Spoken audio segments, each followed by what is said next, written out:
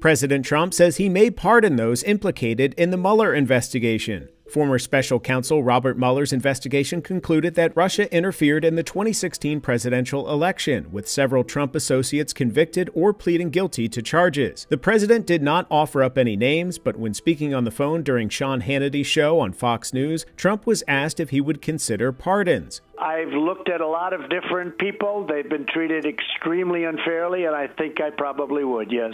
The Hill reports that Trump already commuted the sentence of associate Roger Stone, but did not grant him a full pardon. Michael Flynn's case remains in flux after the Department of Justice controversially dropped the charges against the former national security advisor, while former Trump campaign manager Paul Manafort is currently serving his prison term. The topic came up on the Fox News show as U.S. Attorney John Durham is expected to release his findings on the origins of the Russia investigation this summer.